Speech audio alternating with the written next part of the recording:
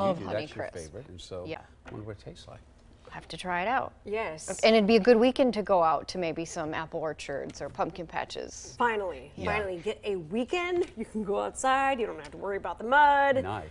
Well, most of you won't have to worry about the mud. But we are talking about a little bit of rain right now at the coast, and all of that will be heading our way to Portland here in those early morning hours. So Seaside right now kind of looks the same as it has been pretty much all day. 59 degrees, wind out of the southwest at 16 miles per hour. So light but steady rain. That's what we've seen here.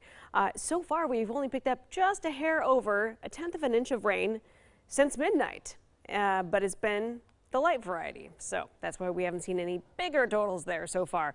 Persistent. Yes, it's a good value to have, but it's also what our weather is doing. So persistent showers in those early morning hours through late morning. Dry tomorrow afternoon. That's right, dry tomorrow afternoon. So this week, could we see our second 70-degree day this month?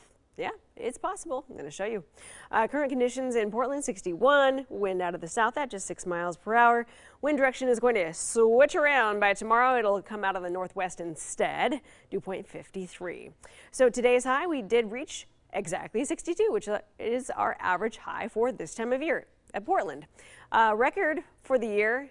1949, our record low was 30 degrees. We weren't anywhere near that. Our neighbors to the north still dealing with a flood warning and flood watch for the Seattle metro area over to Olympia.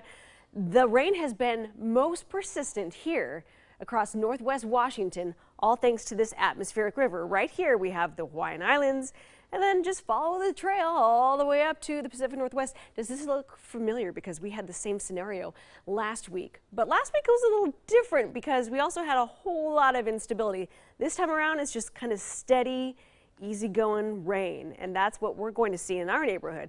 So as we look at radar here across the Pacific Northwest, noticing the bulk of that moisture is lining up right there, Seaside, all the way up through central coastline there in Washington, and all that is slowly transitioning our direction. The warm front will trail through by tomorrow morning.